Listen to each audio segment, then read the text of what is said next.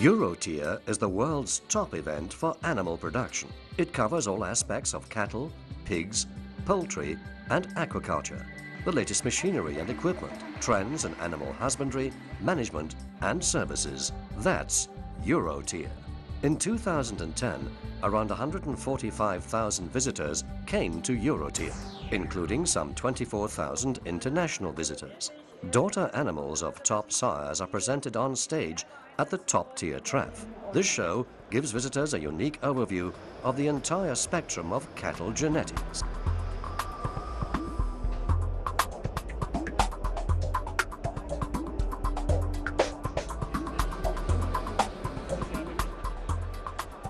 EuroTier 2010 set new benchmarks with a total of 180,000 square meters of whole floor space. At this exhibition, business-minded farmers will find everything they need to manage and develop their farms successfully.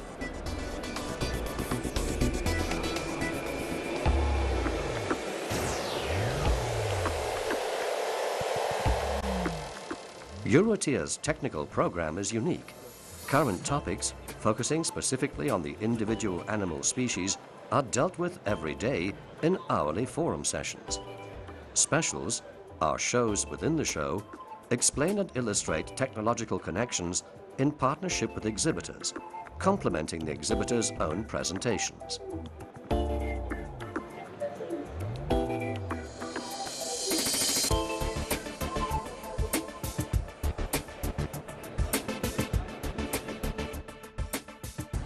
EuroTier 2012 expects far more than 2,000 exhibitors from all over the world, mainly manufacturers. Over 1,900 already took part in the exhibition in 2010, and 780 of these, or a good 40%, came from 48 different countries outside Germany. They will again provide an overview of animal husbandry innovations and trends in Hanover's modern exhibition halls. In addition to the wide range of interesting exhibits for cattle, pig and poultry farmers, aquaculture is also part of EuroTier's spectrum.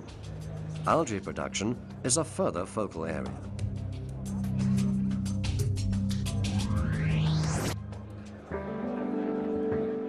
No other exhibition for business-minded animal farmers anywhere in the world is larger than EuroTier, or shows a comparably wide range of products and services.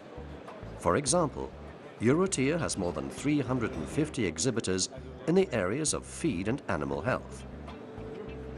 Machinery and equipment for grinding and mixing, telehandlers, and slurry technology are interesting for all animal farmers.